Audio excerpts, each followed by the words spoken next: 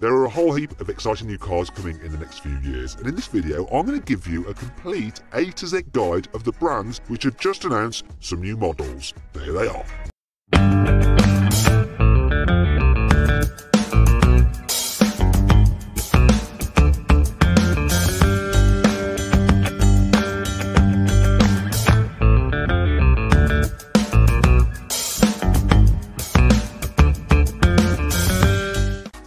Koenigsegg knows a thing or two about building mega fast supercars, but now it's having a crack at making a super quick GT. The Gemara is a low-slung four-seater with upwards hinging doors and exhaust pipes that stick out through the roof. These don't lead to a massive fire-breathing V8 like they do on other Koenigsegg's though. Instead, the Gemara has a 2-litre 3-cylinder petrol engine. However, this is supplemented by 3 electric motors, and combined you have 1700 horsepower.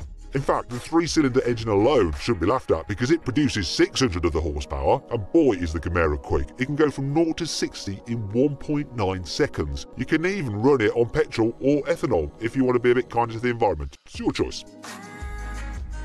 If you fancy a Swedish supercar but you don't need 4 seats, there's also the Koenigsegg Jesko Absolut. Yes, it sounds like a type of vodka, but it's actually a 1600 horsepower twin-turbo V8 hypercar designed to smash the top speed record for production cars. Bugatti currently holds the record with its 305 mph Chiron, but Koenigsegg reckons the Gemara will do more than 310 miles an hour. You can even remove the Jesko Absolut's roof and keep it under the bonnet, although top speed takes a bit of a hit when you do. Koenigsegg hasn't confirmed how much the Jesko Absolut costs, but they have said it'll be the last car they build that's all about top speed. So grab it while you can then.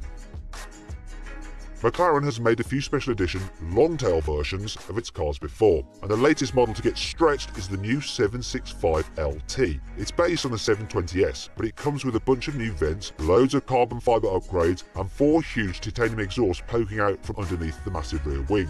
It has the same twin-turbo 4-litre V8 engine as the 720S, but it makes 765 horsepower in this car, and thanks to some polycarbonate windows, lots of carbon fibre, and some seats borrowed from the McLaren Senna, the new car weighs 80 kilograms less than the standard 720S on which it's based. All this means it will do 0 to 60 in about 2.7 seconds. However, due to the long tail's extra aerodynamics for improved downforce and handling, the top speed is now only 205 miles an hour instead of the standard car's 211. Oh dear.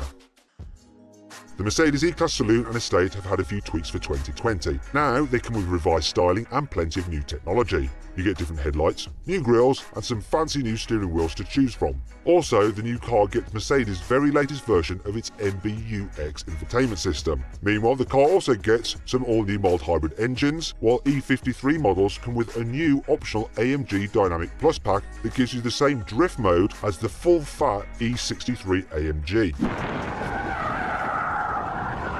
Now, if you want more information on this car, click on the pop-out banner in the top right-hand corner of the screen for my detailed video on this new Mercedes E-Class. The latest AMG A45 has shown to be a real blast to drive. Come on! But now, there's a GLA 45 to get your pulse racing as well. This uses the same 421 horsepower turbocharged 2-litre petrol engine as the hot hatch version, but stuffed into a taller SUV body for even more, or maybe less, street cred. Depends on your viewpoint. Anyway, if that doesn't sound like enough power in an SUV, check out the AMG GLE 63 Coupe. This massive coupe off-roader comes with up to 625 horsepower from its 4-litre twin-turbo V8. It also gets a clever, active anti-roll system to stop its huge body from leaning too much in tight corners.